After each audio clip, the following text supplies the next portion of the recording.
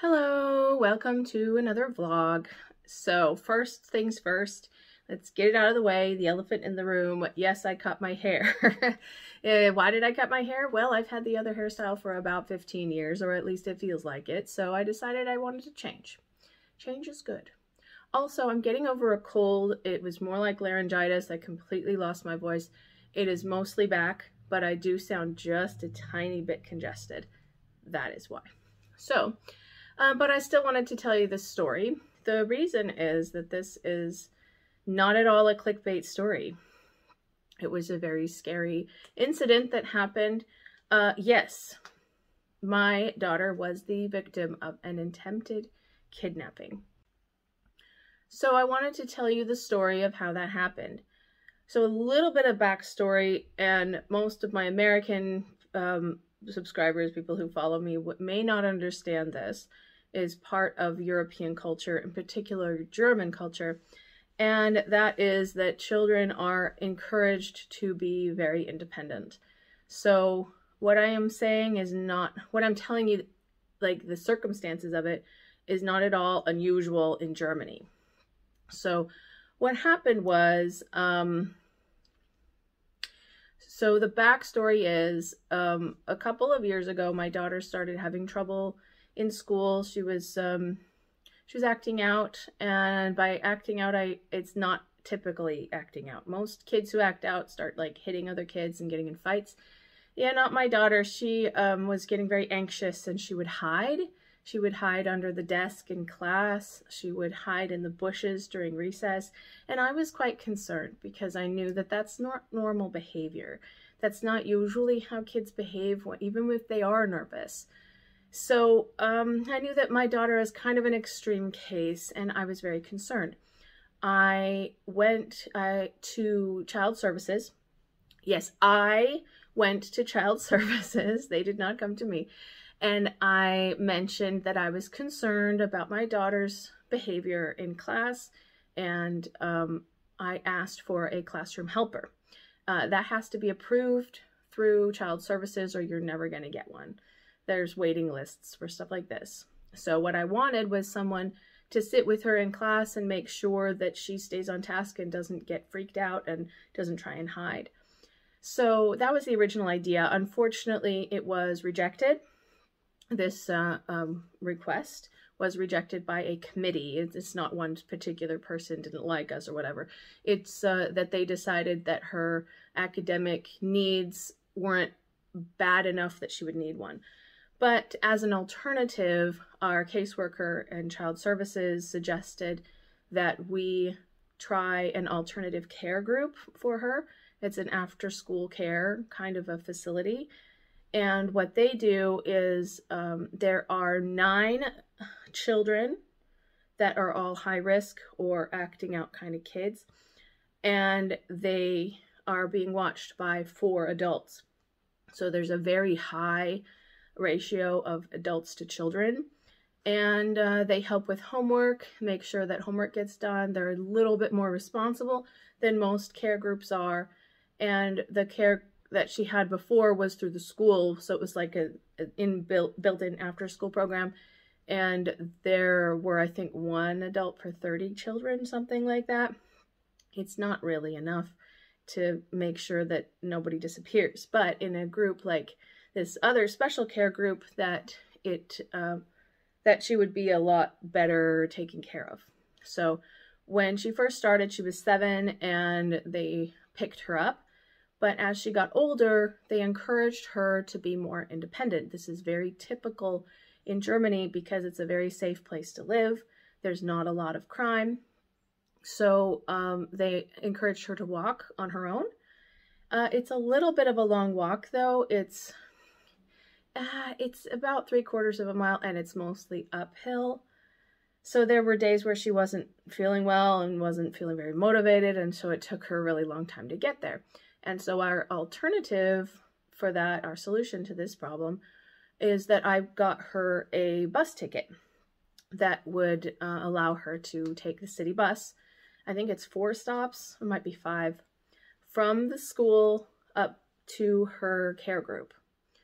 So it's a direct you know, she doesn't have to change buses. She goes directly there. It's pretty safe. Like, a lot of kids take city buses in Germany. This is very typical. Okay. Children over 8, I would say. Sabrina is now 9. So that wasn't my biggest concern. I was like, oh no, she can take the city bus. I think it'll be fine. So, so that's the situation we're in. Okay. So every day after school gets out, my daughter goes to the city bus stop, waits for the bus, and then takes it to her care group, where she gets off and walks to her care group, which is right next to the bus stop, basically. And then I pick her up in the afternoon. So that is the situation. That's, you know, how we have it built up. So on the day in question, my daughter was waiting at the bus stop. And this bus stop, it's kind of like a shortcut bus stop, so to speak. She has to like go through like a different, like the school grounds, and then through a park in order to get to it. So it's like taking a shortcut to get there, but it's not the most direct one. It's the closest one. So she goes to that one, and it's a little bit out of the way is what I'm saying. It's not on the main road, but it's not that far away from it either. It's like it's like around the corner, like just off of the main road. And so she's standing there. Actually, she said she got tired and she sat down on the ground because there's no bench at that bus stop. So she is sitting on the ground. It was a warm day. It was probably like 20 degrees out, which is what 65, 70-ish. So it was warm out. It was not cool. And so she was sitting on the ground playing on her phone, because I gave her a phone exactly for this reason, so that she can reach me while she's out and about. So she was on her phone, and this woman like pulled her car up in the middle of the street next to the bus stop. She stopped her car, and she didn't even park it. She just stopped it and got out of the car, was standing in the middle of the street. This is a side street. Yeah, it's not that busy, but I'm just saying, like, that's weird. She gets out of the car and she starts talking to my daughter. And she was saying things like, oh, are you all alone? Where's your mother? You're such a little girl all by yourself. Where are you going? Why aren't you wearing a jacket? Everybody should wear a jacket. Now, my daughter got a little bit sassy here because she didn't understand what this woman wanted from her. So she even told her, she said, actually, I'm not that little. I look younger than I am. And she totally does. Okay. So she looks to be, 7 turning 8, and she's already 9.5. So, so she said, hey, I'm not that little. I'm 9. You might think that I'm younger than that, but I'm not. And she said, you should talk about what people should do, when she said people should wear jackets. And I said, you're standing in the middle of the street. And I thought that was funny. But at this point, she was standing because the lady was talking about her sitting. And but like, a lot of kids sit there. Like, I've seen a lot of kids sitting on the ground waiting for the bus. It's not that big a deal. Anyways, so at this point, she had stood back up, and the woman came over to her and like grabbed her upper arm, like here, and started pulling her towards her car. And Sabrina got really spooked. She pushed the lady away and got her arm out of there and started running. She took off running. And then when she glanced back, she saw that the bus was coming. So she comes back towards the bus and she gets on. And then the lady gets back into her car. She pulls a U-turn and follows the bus. And she didn't try to pass the bus. She just followed directly behind the bus and looked out at every stop to see if my daughter was getting off. And then when she finally did get off, the few stops up that she was getting off at, then she flipped another U-turn and followed her at walking pace.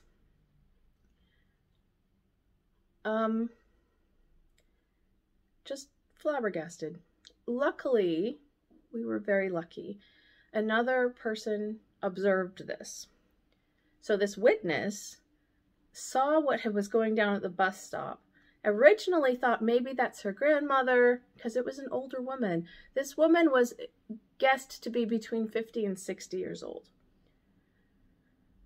So this 50-year-old woman was trying to grab my daughter. But this witness saw what was going on. She wasn't 100% sure if she should get involved or not. But then when she saw my daughter push her away and run, and she knew that that's not okay. Like something's going on there that shouldn't be happening. And so she followed the other lady in her car to see what the other lady was going to do. She didn't want to scare my daughter, so she did not approach her, but she wanted to make sure that she wasn't in danger. So when she noticed the other woman following my daughter, in her car after she got out of the bus, then the woman, the witness, she got out of her car and went up to the other woman's car and said, "You need to go now. You need to leave.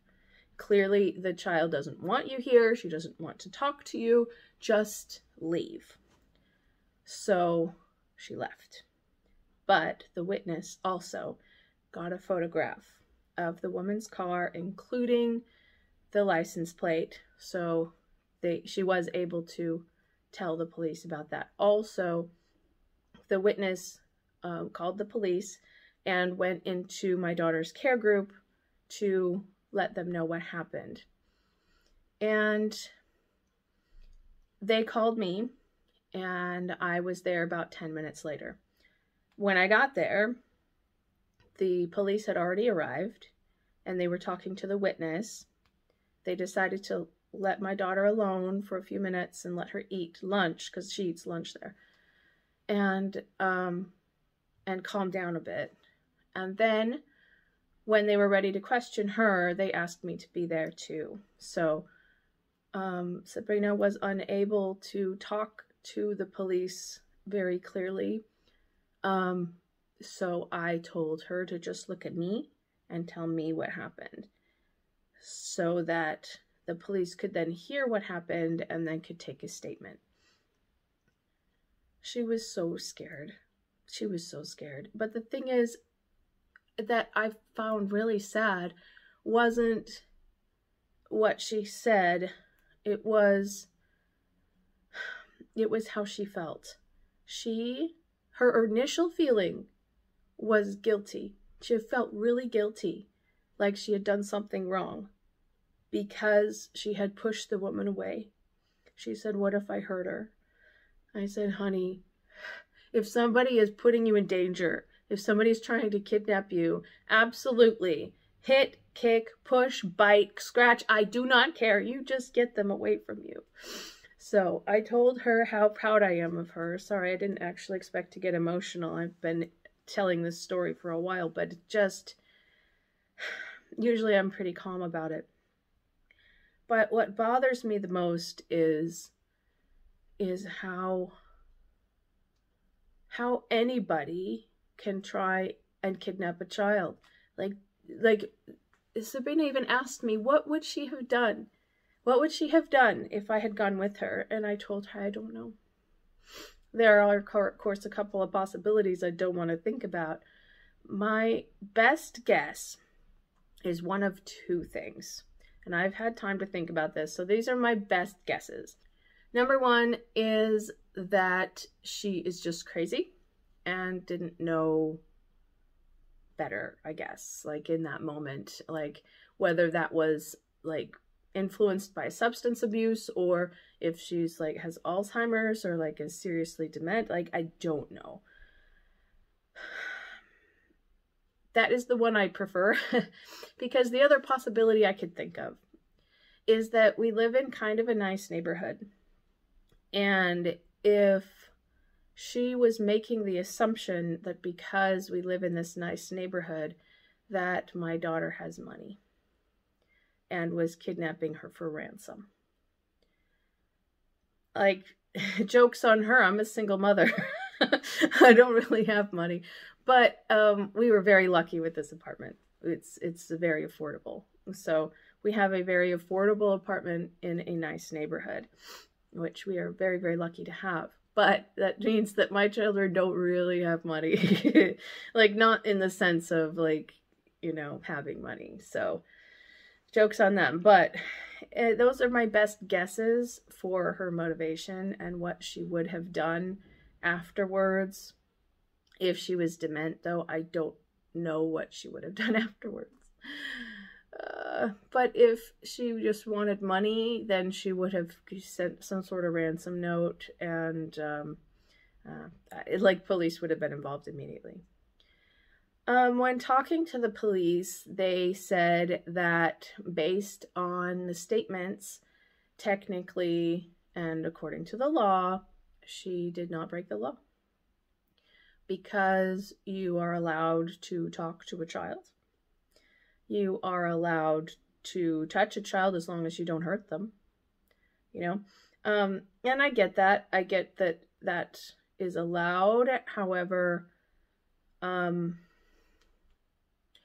I feel like that certain intentions could be implied, and it's not even the initial contact where she got out of her car. She might have just been, like, checking on my daughter because she was sitting on the ground, like, making sure that she was okay and hadn't hurt herself. Like, you know, I'm trying to make excuses, come up with some sort of explanation. But what I can't forgive is her following the bus and then following my daughter when she got out of the bus. It made me very, very grateful that she wasn't going home. So this woman doesn't know where she lives. And she is very, very safe in her care group because of the very well trained personnel that they have. They would never let a stranger take her. Like, if she had gone into the building and been like, oh, I'm here to pick up the little girl, you know, they would have been like, who are you?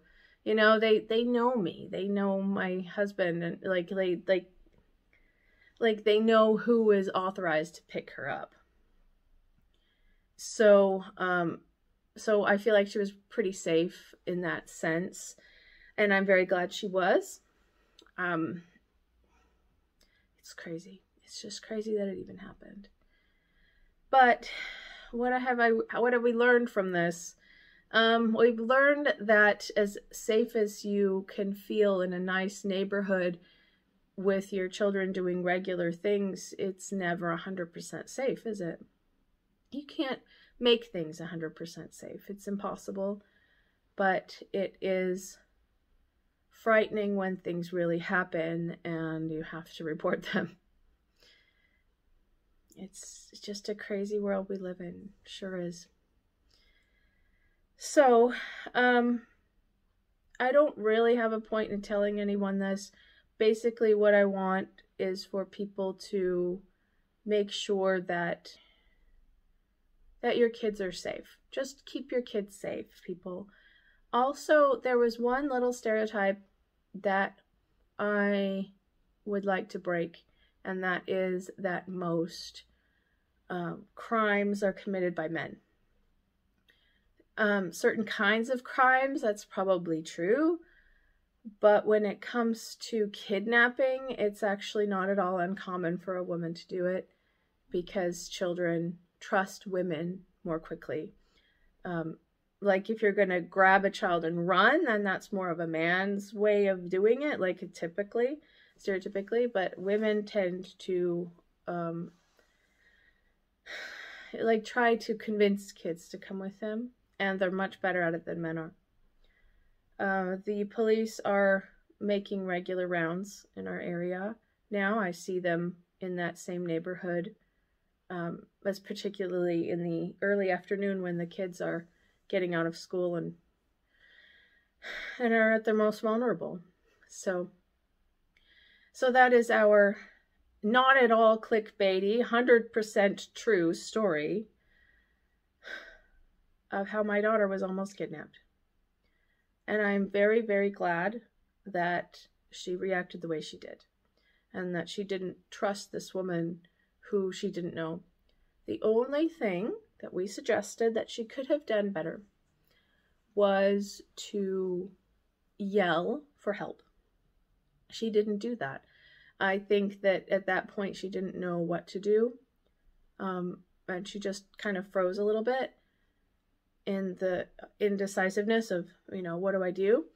But people from outside were looking in, thought that she was having some sort of argument with a family member, even though the woman didn't look like her at all. But you need to teach your children to cry for help.